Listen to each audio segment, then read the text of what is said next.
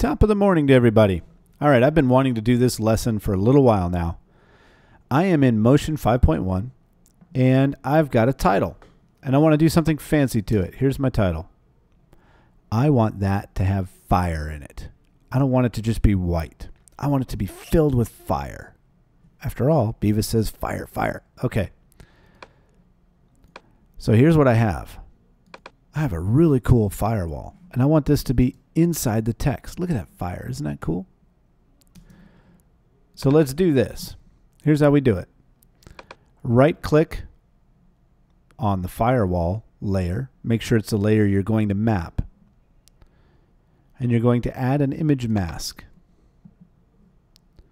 And then with this selected, you can see a little box right here. We're going to take our title and drop it in that box. Now, anything we type on this title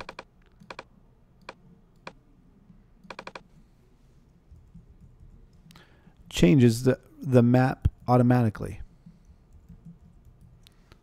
All right. And it's motion.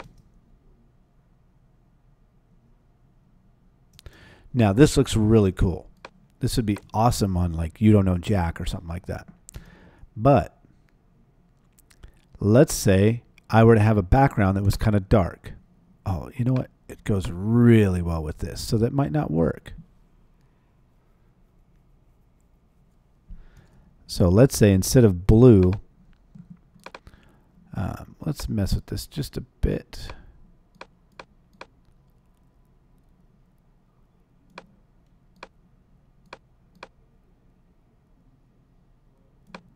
Let's make it a little more orange and red. There we go. All right. That's kind of hard to read. You can still read it, but it takes, I don't know, it's difficult. So I want to create a blue outline around it. All right. So I've got two methods. The first is to duplicate this layer, make a blue outline, and make the layer transparent, or make the face of the font transparent. Okay. So we're going to do that first. Duplicate the layer, turn it on, it's white. Turn the face off and turn the outline on and change the color to whatever color you want. Let's go with a brighter blue. Now let's go with a real rich blue like that. There we go. And let's make this 2. All right. And it animates with it and everything because it's a duplicate of the same layer with all the keyframes and everything. So that's much easier to read.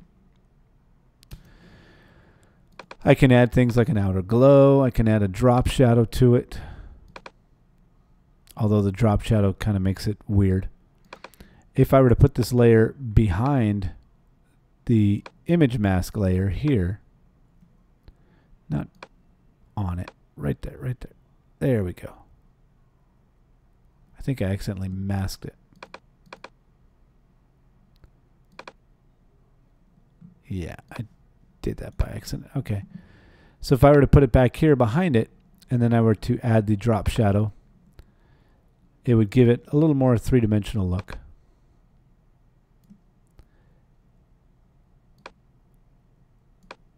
Although you wouldn't have shadow if you had fire burning behind you, would you? It still looks pretty darn cool, though. Okay, here's my issue with this. If I go in and I change this to George instead of Beavis, it doesn't change everything. I have to do it twice.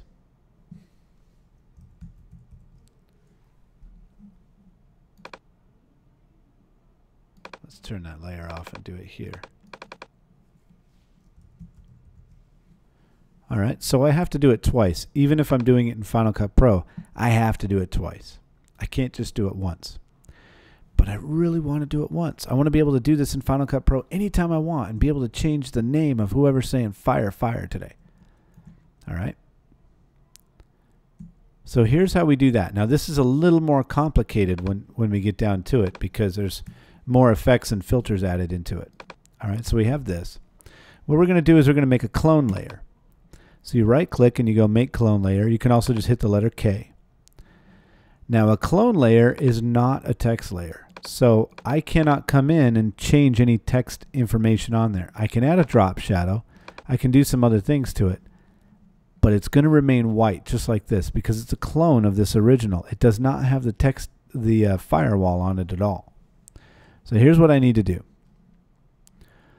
I need to come in here and I need to add an outer glow to make it have that outline around it. So I'm going to come here and go to glow. And I think this outer glow, well, no, it's not one that I created, but it's within motion. And I'm going to turn this blue. Let's do that blue. Let's do another one like that. There we go. And we can mess with the radius and things like that so it looks good. Okay, now I'm going to go to my keyers because I need to remove the white. The best way to remove the white is with a Luma keyer. Now it's trying to do this backwards, so I'm going to come in here and I'm going to invert the Luma keyer, and I can see that information. And I'm going to bring my dark Luma roll off up a little bit so that you get more of an outline. And it looks pretty good. Anytime I change this,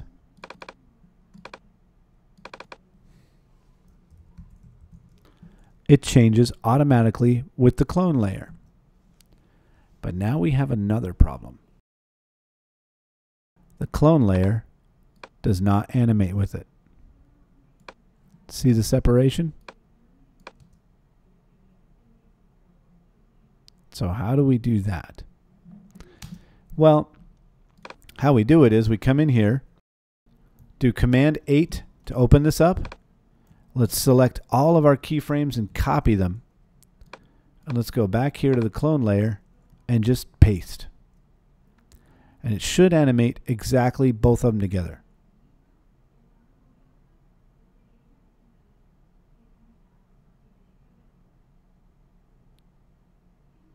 Now this way, if I save this as a Final Cut Pro title, I would be able to make sure that that is animated every single time, and all I have to do is change whatever information is here, and I'll have the fire fill, I'll have the blue outline, and I'll have this, the words that match and everything animated all together.